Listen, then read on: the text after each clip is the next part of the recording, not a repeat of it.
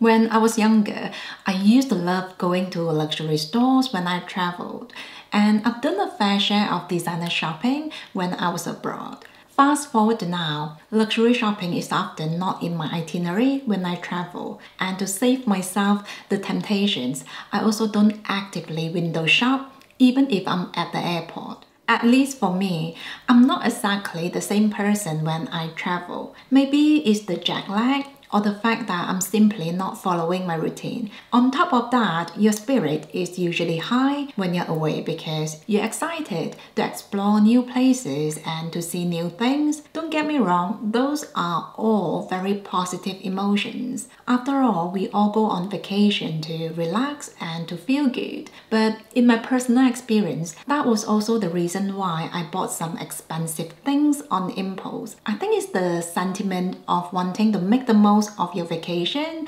and to pamper yourself with everything nice. And if you come across something that's like a limited edition for that country, the temptation can be even harder to resist. I used to think of it as, you know what, I've traveled a long way to come here, so why would I miss out on the only chance to buy this thing? However, when I came back to my normal everyday life and my familiar setting, I would then see those things in a different light. Perhaps they didn't seem that interesting or special anymore, or I might have overlooked the aspect of practicality when I made the purchase. Another reason I don't actively buy luxury items when I travel is to do with the issue of packing. Now, luxury items usually come with beautiful and big packaging. For example, if you buy a Chanel bag, you'll get a box and a massive shopping bag. Personally, I tend to keep all the packaging for my luxury purchases. It might seem tedious to some people, and it is,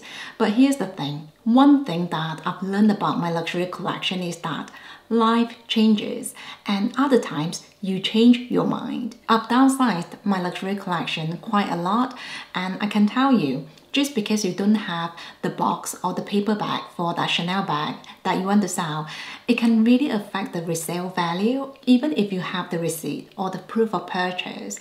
So personally, I like to plan for the unseeable future. Now, I have watched videos where people would pack the luxury items in their suitcases, but then they will ship the boxes and other packaging home. But for me, it just feels like a lot of effort to spend my money. I now also like to travel light.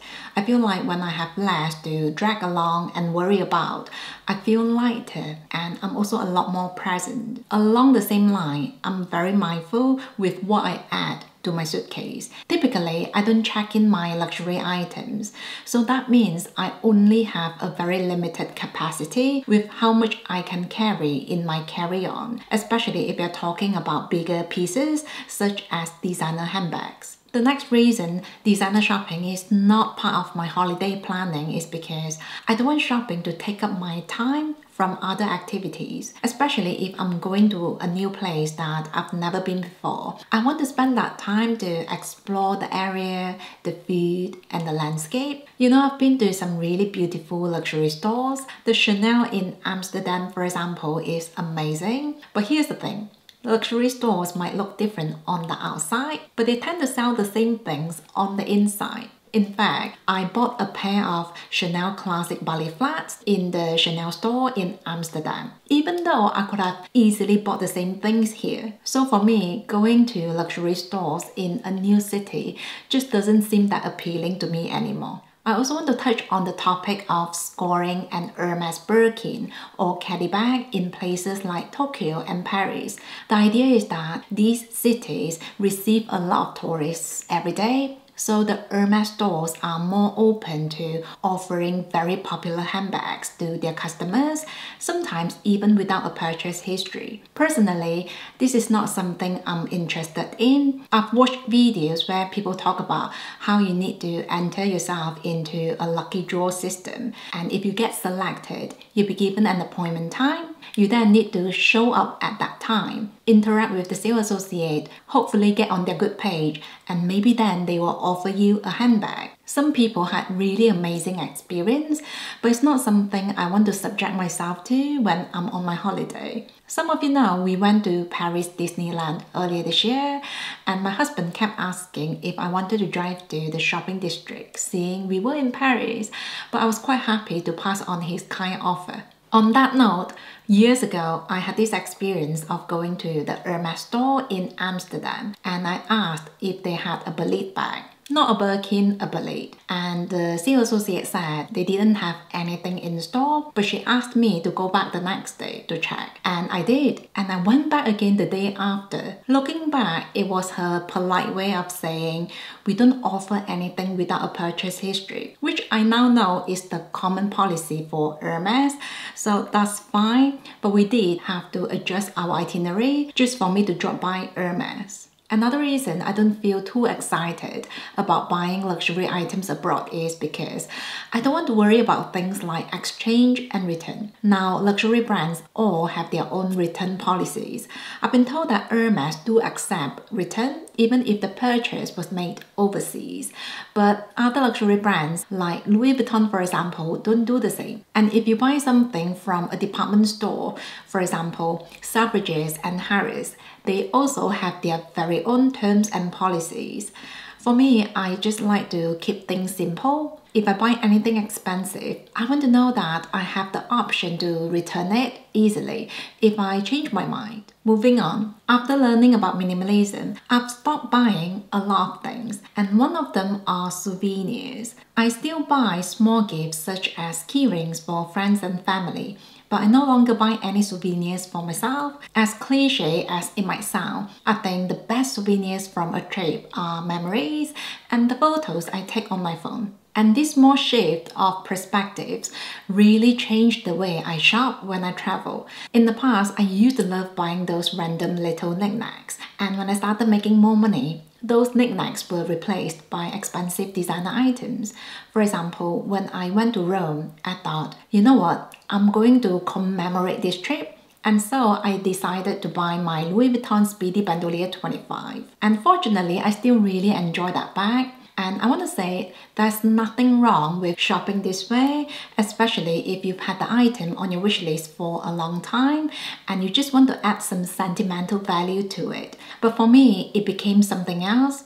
Sometimes I even felt like the trip wasn't perfect or complete until I bought something nice for myself. And there were too many times where I would spend my time actively looking for things to buy rather than just enjoying the trip. I now also prefer to shop online because then I know I'm in my space and I can take my time. Sometimes just being in the store can really affect your mood, even if you're not aware of it.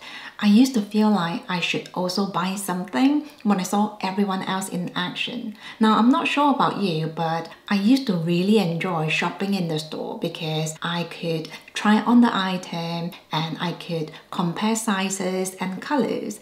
And if you're lucky, you might even get a glass of champagne. But I must say, the novelty is wearing off. I feel like the older I get, the more practical and uninteresting I've become. When I think of shopping in the store, I now picture how I have to drive to the store, look for parking, walk through the crowd, make small talk, and maybe even look for food. In contrast, if I make an online purchase, the delivery is usually free and the parcel comes straight to my doorstep. On top of that, the return is usually quite hassle-free. So for me, this is a really easy choice to make. Now, I'm not totally against the idea of doing luxury shopping while traveling. It's just that I now prefer to do it in a more mindful way. For example, certain luxury brands are not readily available online. One prime example is Goyard. In the UK, you cannot order Goyard pieces online, and there's only one store in the entire country.